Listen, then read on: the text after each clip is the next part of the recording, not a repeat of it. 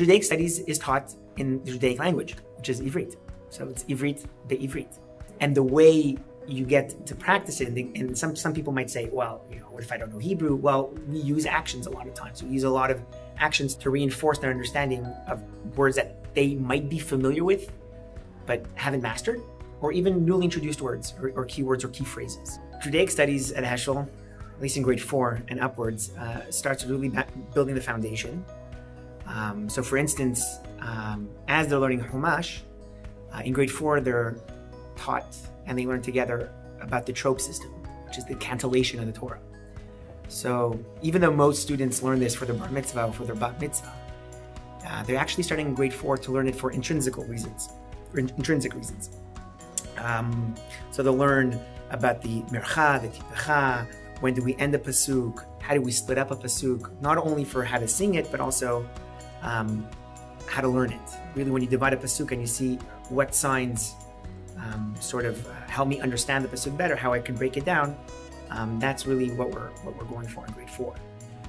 And then, of course, in grade 6, they're introduced to the subject of Mishnah, which is the beginning or the beginnings of the oral Torah. Until now, they've been learning the written Torah, the Chumash, and now they're learning Mishnah.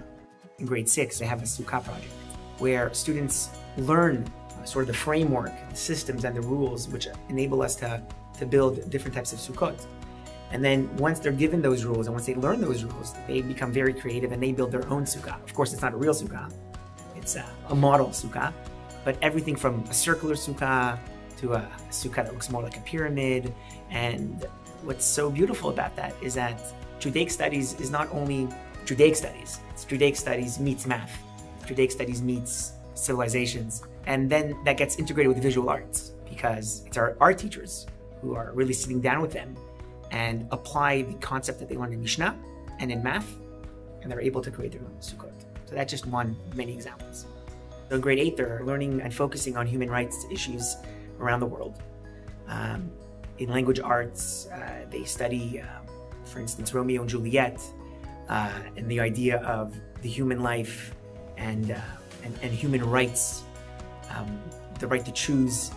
That's integrated in Talmud as well as in Chumash, where they learn about different issues affecting the world with human rights. So what we do is that we learn the tractate of Sanhedrin, and then later the tractate of Baba Metzia, in which we talk about the importance of everyone's life and how everyone's life is so special.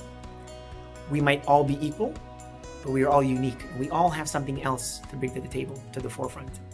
And what the students end up doing is really researching many human rights issues around the world, and they connect it to passages in the Talmud. They connect it to passages in the Chumash. They connect it to passages in Nevi'im. And with that, they're able to, again, integrate everything that they've learned throughout all these years, sort of gets acclimated in grade 8 as a human rights project. And then, as they graduate, they take many passages which they learned in Talmud, and their graduation speech is, in fact, a human rights speech that they talk about. We don't have a graduation speech, we have more of a human rights speech that's based a lot on the human rights issues explored in Talmud and in other Judaic subjects.